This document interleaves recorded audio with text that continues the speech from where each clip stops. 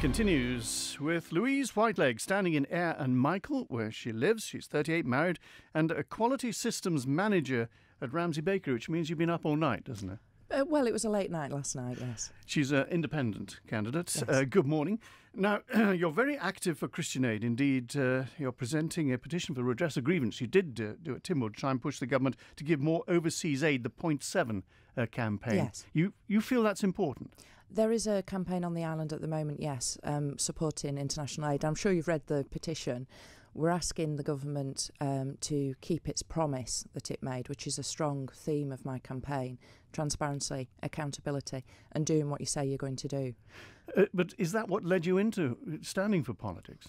Certainly part of it. The apathy on the island for politics and the way the government has acted on certain instances has made people feel they're not interested in politics anymore.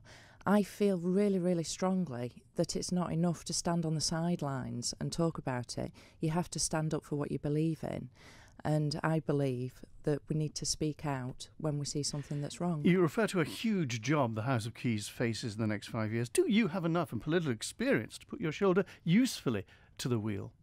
Well, that's the interesting thing about general elections, isn't it? Everybody has the opportunity to put themselves forward and the public will decide whether... But only those who feel they can do a good job should really do it, shouldn't they? Absolutely. And I feel I can do a good job. I feel I've got a vast range of experience, which is backed up by my education and qualifications. You're in Ayre and Michael, where, of course, yes, it's fairly rural. You say you'll be asking constituents what they think the priorities are. Will you be guided by what they say, or will you be doing what you think is needed, just seeking their advice occasionally? Well, it's a bit of both with everything. You've got to achieve a balance between the two.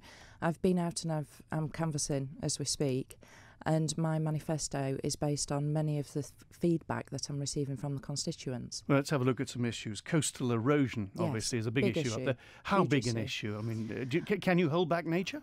Oh, not at all, not at all.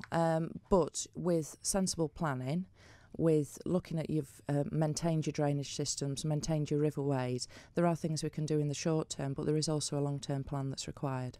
Speeding vehicles. You've got the TT course going through, obviously, your constituency. Yes. Is that a problem outside, say, Kirkmichael, where it is obviously a problem? Well, the whole of the stretch on all of the main roads, some of them are used as, I shall say, long-tail runs. So would you like to see the speed limits brought in and rigorously enforced? No, I think we need consistency in the approach. There's areas of the stretch where we do have the lights that flash up that tell you the speed that you're going, but there needs to be a consistent approach throughout the whole of the place. People live there. You have to reverse on and off your drive. It can be very dangerous. The pension fund, you say, is the biggest problem. You use this phrase, we can't keep kicking the can down the road because there's no road left. This is true. That sounds like disaster politics, doesn't it? Have we reached the end? We've not reached the end. It's difficult with the constant cuts in interest rates that we suffer from the UK. But we have to, we can't save trouble for tomorrow. We have to deal with the situation now. But how do we do it? Do we have to get really tough and make people say you're going to have to get given less at the end of the day and contribute more? That's the only way. I think we need to close the pot. I think we need to have a defined contribution scheme.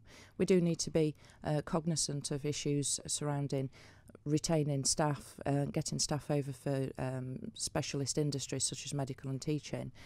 But it's something we need to deal with now. We can't just keep passing it down the road every 3 years.